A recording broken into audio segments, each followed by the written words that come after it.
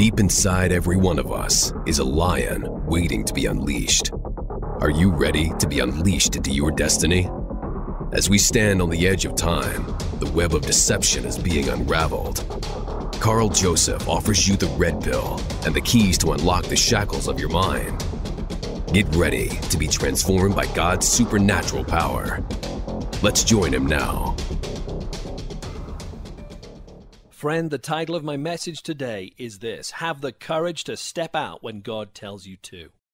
Friend, we need to be bold, daring, and resilient in these last days. We should not shrink back, but boldly complete the task God has set before us. Quite often we use the terms gun shy, snake bit, or once bitten twice shy, that kind of thing. These terms perhaps describe our reluctance because of past shame or failure, or even humiliation, which causes us to hold back instead of pressing forward with the Lord. We've all experienced times like this, friend, and I know I have. But it's so important that if we experience these failures temporarily, it does not stop us from completing the calling God has placed on our life. We must have courage, friend. We need temerity, gumption, hubris, gallantry, fortitude, grit, guts, or whatever you call it in your parts. Yes, friend, I swallowed a thesaurus there, but you get my point. But where does courage come from if we're to be successful for God? Adrian Rogers, the late great minister from Tennessee, tells the story of a man who bragged that he'd cut off the tail of a man-eating lion with his pocket knife. Asked why he hadn't cut off the lion's head, the man replied, well, someone else had already done that. Oftentimes we exaggerate our stories to make out that we are more courageous than we really are, and we'll be taking time to talk about lions later in the message today. Friend, history repeats itself as time marches on. A study of history shows that great civilizations of the world have averaged about 200 years. The people of the world have followed this timetable, and I'm going to read it for you now. The people go from slavery to faith, from faith to courage, from courage to liberty, from liberty to abundance, from abundance to selfishness, from selfishness to apathy, from apathy to dependence, and finally from dependence back to slavery. Friend, let me ask you this: where is America in this cycle? Are we on the verge of going from selfishness to apathy and perhaps into dependence? But dependence on what exactly? Do you know that right now there are 46 million citizens on food stamps and 96 million people are not currently employed in the workforce? This nation is becoming increasingly reliant upon the government, and we need to change that in this generation and the ones to come. It will take courage to do this. Friend, think of the immense courage it took to fight in World War I, World War II, the Korean War, the Vietnam War, and the tremendous price paid by our courageous veterans to defend the freedoms of our nation. What would that generation think of this selfie generation obsessed with social media and lacking moral decency? I wouldn't want to guess, but I think I could. On the topic of courage, the late Earl J. Fleming, an Alaskan state biologist, was perhaps the only man to objectively investigate the bear's reputation for attacking humans.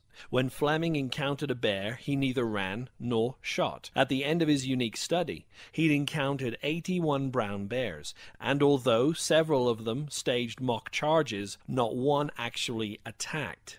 Perhaps we can be braver than we think if we only stand still in the face of our adversaries. But perhaps the statistics would be different for a grizzly bear, right? Maybe. Have the courage, friend, to stand up to the bullying bear who confronts you in this life. Have the courage to stand and above all stand. Don't flee. If that bear is sickness, poverty, cancer, or job loss, stand and have courage because God is for you, not against you. The point I'm trying to get across, friend, is we often overestimate our opponent and underestimate ourselves. As the saying goes, it's not the dog in the fight, but the fight in the dog that really counts. Friend, if there's one takeaway from today's message, that is, I don't want you to underestimate yourself. Why? Because God dwells within you. That's why. The kingdom of God is within you. Remember, it was commented in John 7:26 of Jesus' boldness in speech when addressing the elders of Israel. And in Acts 4:13, Peter and John demonstrated boldness also. Let me read that passage for you. Now when they saw the boldness of Peter and John, and perceived that they were unlearned and ignorant men, they marveled. And they took knowledge of them, that they had been with Jesus. And later on in this chapter it says, and when they had prayed, the place was shaken where they were assembled together, and they were all filled with the Holy Ghost, and they spake the word of God with boldness. Friend, if you're full of the Holy Ghost and you spend time in the Word of God and prayer, your boldness will rise. Our boldness comes from our relationship with our Heavenly Father. It does not originate within ourselves. Otherwise, this is presumptive on our part. Friend, have you been with Jesus recently? If so, what evidence do you have? Spending time in His Word will make you bolder because you will see yourself as He does instead of looking at your perceived flaws and shortcomings. The same cannot be said for the wicked, however. In Proverbs 28:1 it says, the wicked flee when no man pursues, but the righteous are as bold as a lion. The wicked flee, friend, because their consciences condemn them, and consequently they have no confidence. To top that, paranoia sets in because if you're guilty of some crime or misdemeanor, you'll always be looking over your shoulder.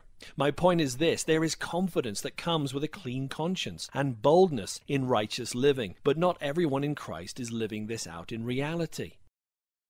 Did you know, friend, that a lion's roar can be heard up to 5 miles away? A lion's roar is so powerful, it's been documented to cause a sudden heart attack in its prey, literally stopping them dead in their tracks. Jesus is the Lion of the tribe of Judah, friend, but Satan is an impostor, posing as a roaring lion, but he's nothing more than a toothless pussycat as far as believers are concerned. Remember what it says in 1 Peter 5:8. Be sober, be vigilant, because your adversary the devil, as a roaring lion, walks about seeking whom he may devour. Notice the figure of speech is simile here. He's as a roaring lion, but not an actual lion. The only way he can operate in our lives is if we give him place with legal grounds of hate, unforgiveness, lust, malice, whatever the fleshy manifestation is we care to grant him. He cannot simply devour us without just cause. And like I said before, he works in one of 3 ways typically. Number 1, ignorance. That's ignorance of God's word. Number 2, unbelief. That's knowing God's word but choosing not to believe it. And finally, number 3, deception. You know, it's funny. I remember the first time the Lord told me to go pray for someone in hospital. I came in with an expectation that this lady was going to be healed, but she died. I went home feeling sorry for myself, as I didn't have enough faith to see her raised from her deathbed. But the Lord reminded me that I had obeyed him when he asked me to go, and this woman is in heaven because of my obedience. I had an expectation to see her raised up, but the Lord sent me there really to usher her into the kingdom of God instead. I am, however, proud of the fact that I went. But friend, if we have the Holy Spirit, the Word, the blood, and a whole bunch of angels on our side, then what excuse do we have to be so timid in this life? Especially when it comes to sharing our faith with friends, colleagues, relatives, or even strangers. But for some reason, we remain tentative, fearing what others might think about us if we do. Friend, God is looking for someone to go into the enemy's camp. I'm going to read you one of my favorite passages right now from 2 Kings chapter 7, verses 3 through 7 in the NLT. And that gives an example of someone going into the enemy's camp. Now there were 4 men with leprosy sitting at the entrance of the city gates. Why should we sit here waiting to die? They asked each other. We will starve if we just stay here, but with the famine in the city, we will starve if we go back there. We might as well go out and surrender to the Aramean army. If they let us live, so much the better, but if they kill us, we would have died anyway. So at twilight they set out for the camp of the Arameans. But when they came to the edge of the camp, no one was there. For the Lord had caused the Aramean army to hear the clatter of speeding chariots and the galloping of horses and the sounds of a great army approaching. The king of Israel has hired the Hittites and Egyptians to attack us, they cried to one another. So they panicked and ran into the night, abandoning their tents, horses, donkeys, and everything else as they fled for their lives. Friend, these men had a death sentence. They had leprosy. But friend, everyone dies. Statistics show that 1 out of 1 people die. You're on the clock too. So it's time to make what you do in this world count for something. It's time to go back toward the enemy's camp. Lay aside addiction, pornography, alcoholism, poor self-image, fear, doubt, hate, or whatever else is killing you, friend. Lay aside these sins that so easily beset you today. Rise up and head in the direction God has called you to. Friend, it's time to stop running. Just stop running, friend. Face the bully who is pursuing you. It's time to turn around, stare him in the eyes, and begin again to do what God has called you to in this life. Did you notice, friend, in this historical account, as soon as the lepers moved in God's direction, he caused their movements to sound like that of a mighty army. But friend, you too are surrounded by an army of hosts in the unseen realm. I like what Joyce Meyer once said, feel the fear and do it anyway. Friend, fear is not an excuse, but something that may arise occasionally in our lives, but it must be dealt with immediately, otherwise it will fester or even grow. I've also heard the cute acronym that fear can mean false evidence appearing real, and I believe there's some truth to that, because how we perceive things often determines our eventual reality. Now it says in the book of Hebrews, chapter 10, verse 38, "Now the just shall live by faith, but if any man draw back, my soul shall have no pleasure in him." Friend, these are the words of our Lord. Clearly the Lord takes no pleasure when we shrink back from what he's called us to do. Let me ask you this, what's holding you back in life? Are you still replaying the same mistakes or failures over and over again? I guarantee you that it's the enemy who desires you to replay these events over and over, stopping you from moving forward with God. Friend, these things that have happened to you are giants in your land. Instead of remaining a grasshopper in their sight, you need to delve into God's word and realize just how big your God is. Friend, it's time to get on the offense instead of having a defensive mindset as the lepers did in our passage today. Based on Ephesians 6, the only two offensive weapons we have are prayer and the Word of God. It's time, friend, to turn the tables on your enemy and shoot some arrows in his direction. Remember Jesus' words in Matthew 11:12. "And from the days of John the Baptist until now, the kingdom of heaven suffers violence, and the violent take it by force." Friend, we are the violent in this passage, and few realize this. We're not talking about being violent in fisticuffs. We're talking about being strong in the authority that Christ gave us. If you still feel ashamed for something you've done years ago and can't shake it off, go to the Father today. He took your shame on the cross.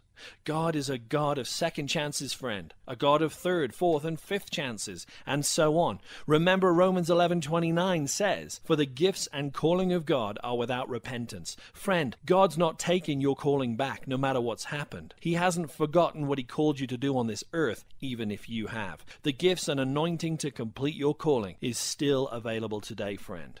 Please don't waste any more time licking your wounds. It's time to rise up, dust yourself off, and enter into what God has for you.